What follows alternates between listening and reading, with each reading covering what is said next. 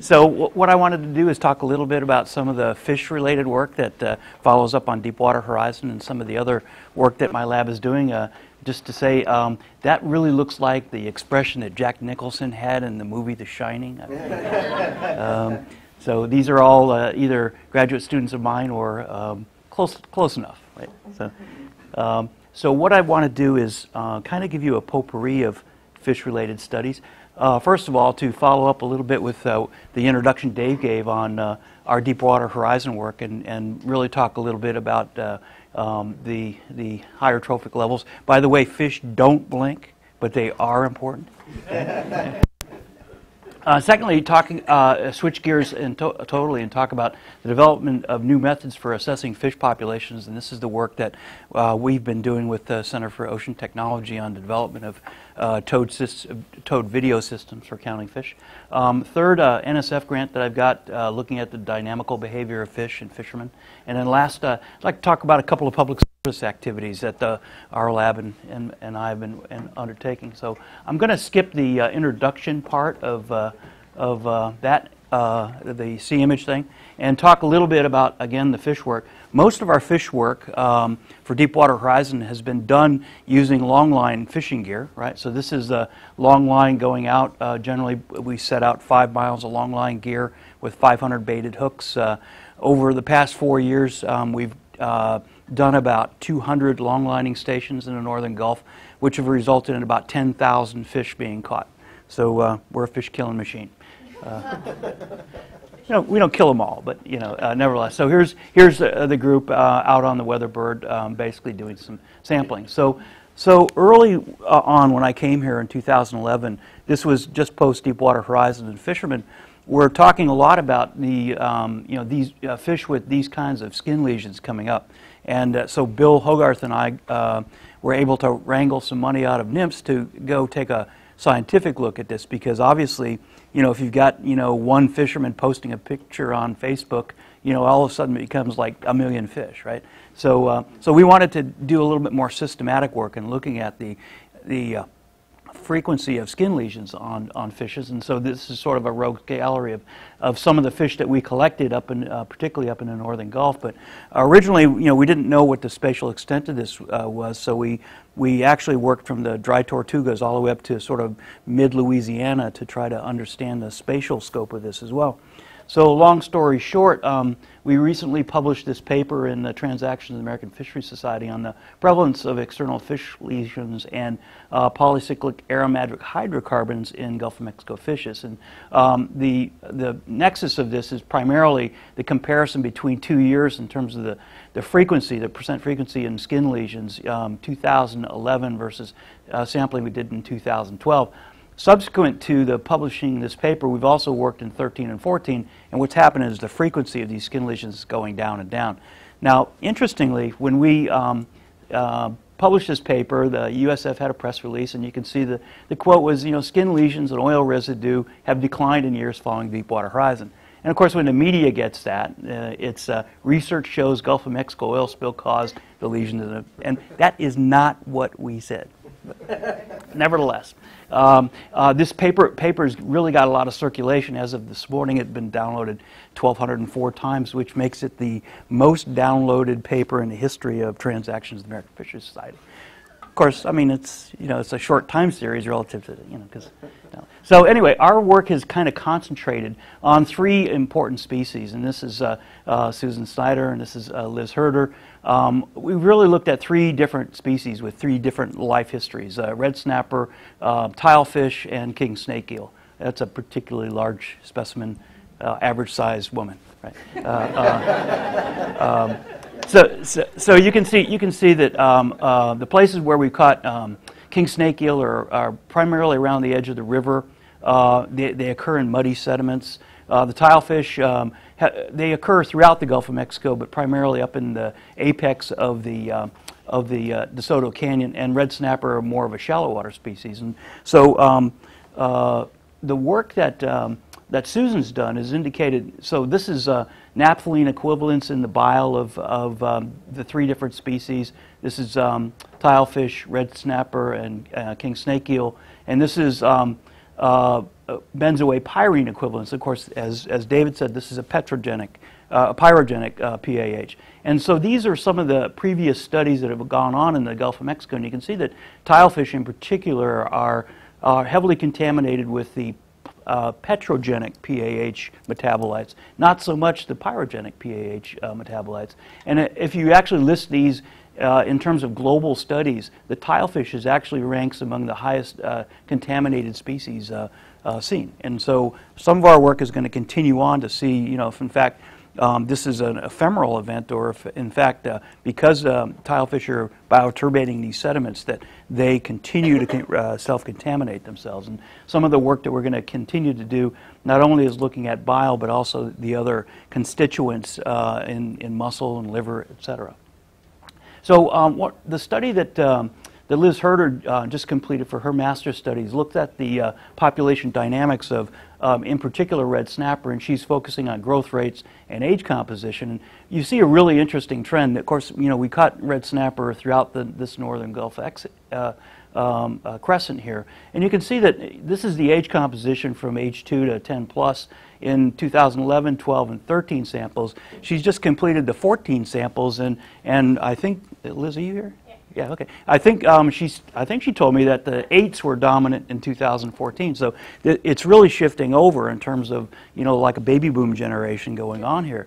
The issue, of course, is that we're seeing very, very few recruits post Deepwater Horizon in red snapper, which, you know, red snapper is a really important commercial and recreational species, and so the dearth of recruits is actually meant that the growth in that population has actually subsided, and it's basically tapered off, which has important implications for the fisheries management. And so we're going to continue on with these kinds of studies as well.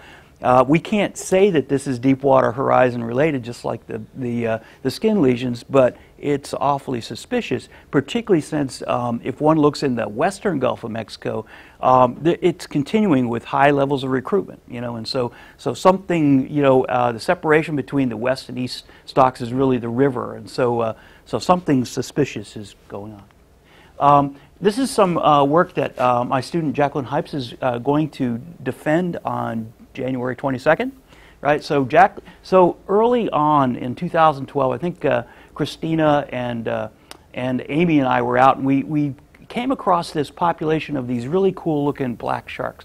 They're about 1 meter long, maximum size, very deep water, somewhere between 600 and 1,200 feet deep, and we couldn't figure out actually what they were. And this is actually part of Jacqueline's work, is actually try to figure out what species we were looking at, which is these are the so-called gulper sharks. And so we think that this is a species called little gulper. Combining data that we had with the deep sea data, we can see that the population is primarily centered along the northern apex of the DeSoto Canyon. The cool thing about these things is we've actually sampled hundreds of these things, probably about 800. And you can see that if you look at the size composition of the males versus the females, the males top out at a smaller size than the females. Is very typical of sharks, and in particular dogfish sharks. Right, and and you can see that they go down to around just about 40 centimeters.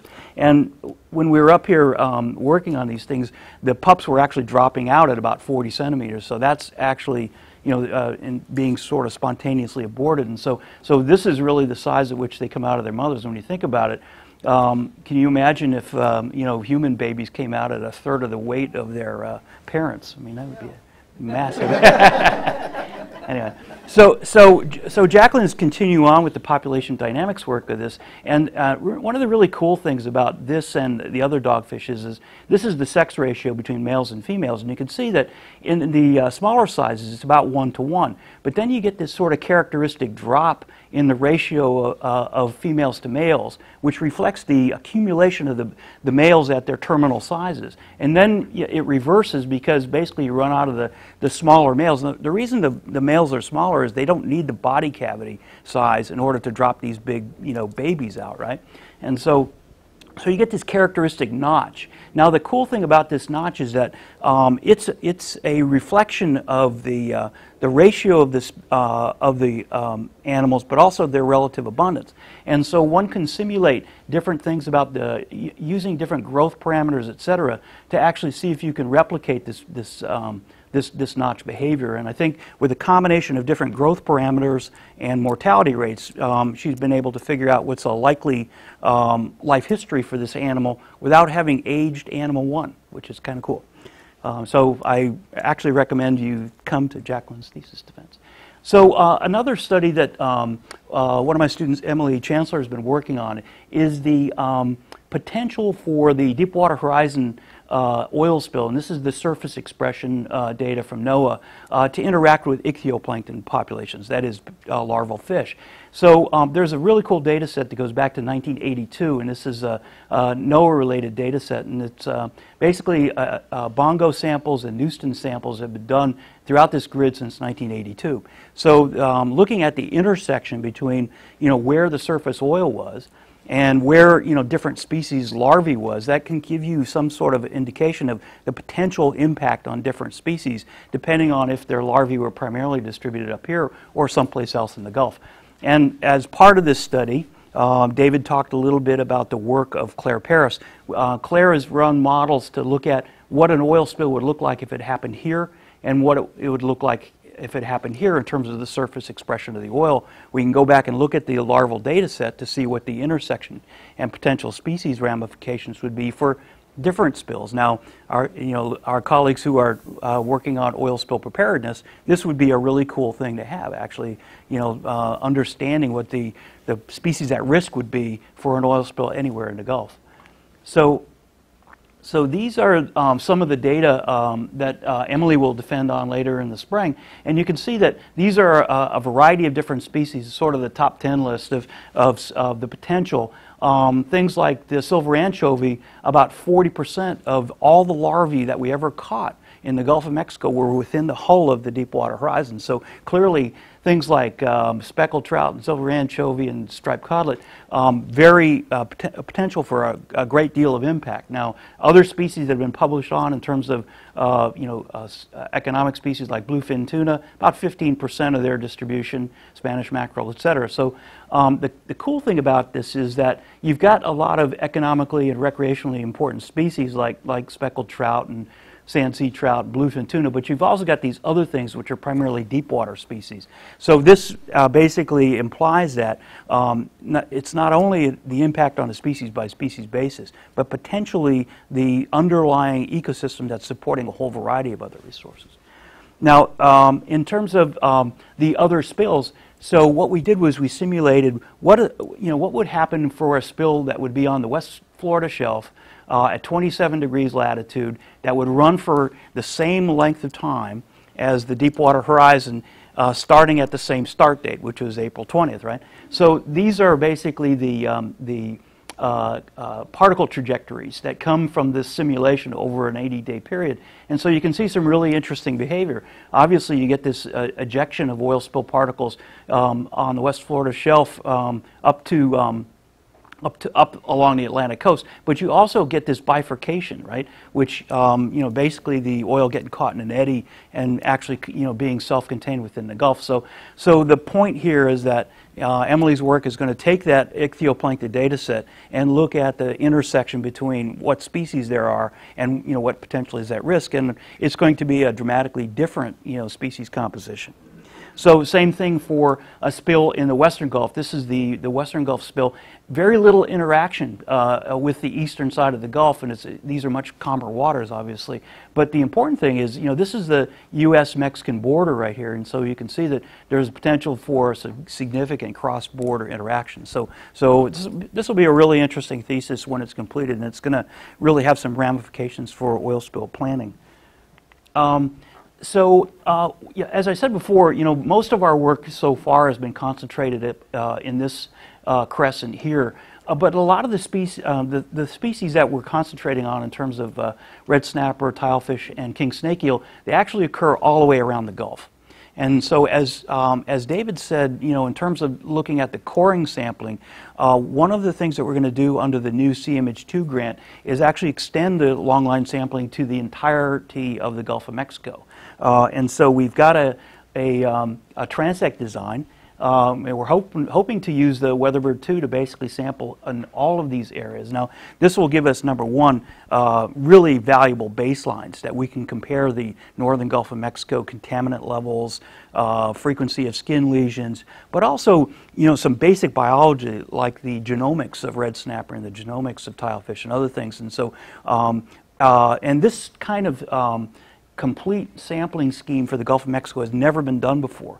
So we think we're going to have basically a tissue archive that potentially, you know, down the road can be used for all sorts of different investigations. And so we're really kind of thrilled with the idea of being able to do this. Logistically, it's going to be a difficult enterprise. It's not as far as you think, you know, in terms of actually getting the Weatherbird. It's the same distance from here to the top of Campeche Bank as it is from Tampa to the Deepwater Horizon site, which is about 48 hours trip. There are obviously a lot of complicated logistics for us to be working down there, but nevertheless, our Mexican partners, I think, are going to make this happen. I wanted to switch gears totally and talk about the second set of issues that I've gotten, second set of grants, and this is back a couple of years ago. We got 2 grants from NOAA to work on this problem of assessing fishes in untrawlable habitats. Now, trawling is kind of the method of choice that's used for fishery independent sampling, not only in the United States but around the world. But when you think about these hard carbonate reefs that we've got out on the West Florida shelf and other places, they are not amenable to trawling. I mean, you just can't do it. You can do it maybe once, but you don't have a net and you don't have a reef, right? So the point here is that, you know, can we actually develop a towed camera system? Is the visibility of the water sufficient? Do you scare away too many fish? To actually come up with calibrated biomass estimates for the different reef species that are not easily sampleable, you know, with the traditional gear. And so in partnership with the COT folks and Chad and Steve, Alex, Gino, and Mike, we put together a towed camera system called CBAS, which is the camera-based survey assessment system, and we've been testing this out in a variety of areas. And our testing areas have been these 3 marine protected areas on the West Florida shelf, and as well this the marine gas pipeline. And the reason the gas pipeline has been important for testing is it's a really nice physical feature. We can get on it, we can stay on it. It's got a lot of fish on it. It's easy to see and it's easy to track. And so a lot of the original development work has been along the pipeline, but as part of Sarah Grasty's thesis, we've actually estimated the biomass of different reef fish species in the Madison Swanson. This is a full-on marine protected area, and the Florida Middle Grounds, which is a habitat area of particular concern, which means some activities are prohibited, but it's not a MPA in the sense that fishing is prohibited. No, and that'll become apparent to you in a minute. So this is Chad flying sea bass. It's basically a system where there's real-time control of how close to the bottom you get. An image comes up, you get all the sensor data, you can fly, the point of it is trying to fly it 2 or 3 meters above the bottom so you can see the bottom features and count the fish. Using the real-time GIS maps, in particular Dave Narr's really exceptional GIS maps of the 3 closed areas, which are absolutely critical for flying this thing without flying into a ledge or some other thing. And then also using real-time multi-beam sonar so that we can actually track, you know, where we are, and we can leap these features as they come under the boat is absolutely critical for this. These are some typical shots. This is the Gulf Stream pipeline off Tampa here. There's a lot. This is about 3 feet in diameter. So you can see that, you know, we can get real close and count all kinds of things, lionfishes and gray snapper, hogfish. And actually, this is the pipeline over here, and that's a green sea turtle actually sitting up underneath the pipeline. This is Sarah's work in the Madison Swanson closed area. As I showed you before, this is the one up in the northwest corner. There's a really strong ledge feature in that area along here, and this is where a lot of the fish are. And so these circles are basically density counts, so 1 minute density counts used in the camera system. And you can see that some of these areas have extremely high levels of reef fishes, up to 300 per 1 minute segment, which is I guess about 100 meters. So it's those are high densities, right? One of the issues that we've got, of course, is do these animals avoid do they detect the presence of the towed sampling gear and avoid it? And so a significant amount of Sarah's work has been looking at the degree of reaction of the animals once they enter into the observed field. And so you can see that she's classified the fish's behavior as, in terms of strong negative, weak negative, strong positive, weak positive, or neutral behavior. And these are, basically, do they scoot out of the way or are they attracted? In some cases, because we've got these green lasers out in the front, they're really attracted to those things. And so some of these fish are actually attracted to the laser. It's like the cat following the laser beam, right? Fish are, they don't blink, I'm telling you, they just follow us. So you can see that our target species are primarily red snapper and snappers and groupers, and you can see that they're sort of weak negative. That is, they enter the field, and if you get really close to them, they kind of shuffle out of the way. Lionfish are oblivious to everything, which I guess they haven't any predators yet. So this is very encouraging. One of the things that we did, and Chad had this idea, was we put this Vemco tag detector on the sea bass, and this is the Madison Swanson area, and this is this strong ledge feature that we worked along. Now, interestingly, back in I think it was 2006, Chris Koenig tagged a bunch of snappers and groupers along this ledge feature with these pinging tags that basically have an 8-year life cycle. And we came up with, how many was it, like 28 tags from that study of snappers and groupers. And these are the locations of where the tags were actually determined along there. And this is 8 years hence. And so what it basically says is, number one, either the tags have fallen out of the fish and they're laying on the bottom, which is possible, or more likely these animals just don't move around that much, which is really important, because if you've got a marine protected area, you want to be assured that these animals accumulate in the marine protected area and are not fluxing in and out, right? So this is pretty incredible, actually, far beyond the length of the study. This past year, NOAA's really interested in this and interested in funding some of this.